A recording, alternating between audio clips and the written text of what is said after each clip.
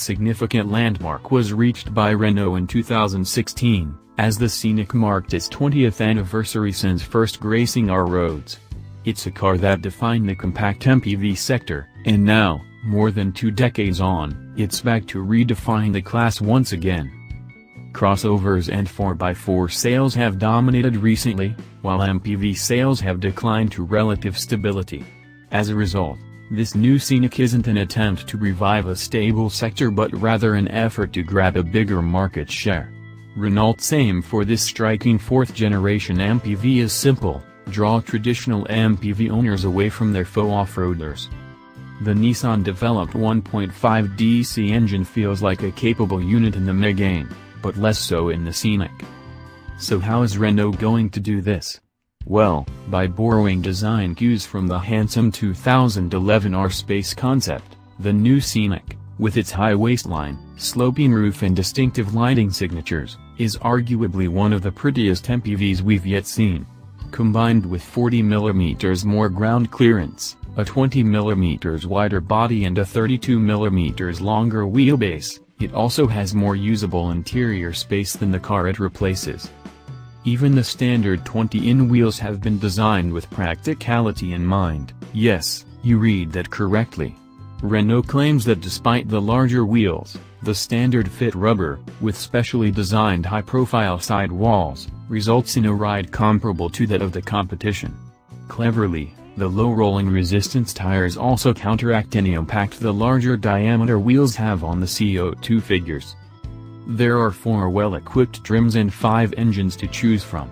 At the front there is a choice of 2 turbocharged 1.2-liter petrol engines producing 112 bhp and 126 bhp, and 3 diesels, a 107 bhp 1.5 diesel and 2 1.6-liter units producing 126 bhp and 155 bhp respectively, with the latter only available with a 6-speed automatic. There is also a hybrid assist version, which uses Renault's 1.5-liter diesel engine and a small electric motor, which promises to increase fuel economy and decrease emissions beyond the 100 grams/km threshold. The Nissan-developed 1.5 DC engine fitted to our test car feels like a capable unit in the family hatchback, but it's less so in this MPV. On the open road it lacks the low-end flexibility of the 1.6-liter oil burner that we suspect would fit in better with the Scenic's remit. If the car is heavily loaded, the 6-speed manual gearbox will need to be worked hard. A 6-speed automatic is optional, although that's no real hardship because the clutch is light and the shift itself is slick. Happily, the engine remains quiet under load, especially when compared to the sometimes gruff diesel in the rival Citroen C4 Picasso. The 20-in wheels do a good job of suppressing the multiple indiscretions and scars of Britain's roads, with the larger sidewalls certainly earning their crust. The steering, on the other hand, is light and precise, which makes for effortless driving. And while this was always going to be a car that puts comfort above sporting dynamics, it has reasonable body control, too. The Scenic's interior is modern, fresh and rather minimalistic, with limited buttons and physical controls to operate. This makes learning where everything is simple enough, and unlike a number of competitors, you can conduct simple operations, such as changing the interior temperature, without having to dip into the infotainment screen. There are also plenty of storage spaces dotted around the cabin, and soft touch materials give a genuine sense of quality. There are also plenty of clever touches in the Scenic, with the main showpiece being the large sliding center console. It comes complete with 2 USB ports and a cubbyhole in the rear, making it ideal for families on the go. Usefully, the rear seats can be dropped individually or as a whole, either from a button in the boot or via the standard fit R-Link 2 infotainment system.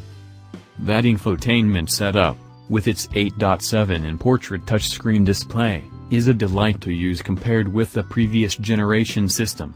It's intuitive to the touch and easy to navigate, providing you pay it your full attention. On the move, though, it is tricky to find your way around, thanks to shortcut buttons that are touch-sensitive rather than physical. For more complex inputs, then, it's best to ask a passenger. Ergonomically, there are further irritations. Most noticeably, The rear seats are positioned rather low, while a sloping roof means 6-footers will find headroom a squeeze.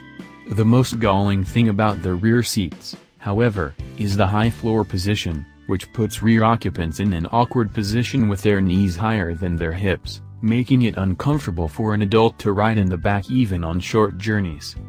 On the equipment front, there are 4 trims to choose from, with the entry-level Expression Plus coming with 20-in alloys, front fog lights, LED day running and rear lights, dual-zone climate control, automatic wipers and lights, and Renault's Vigio safety systems.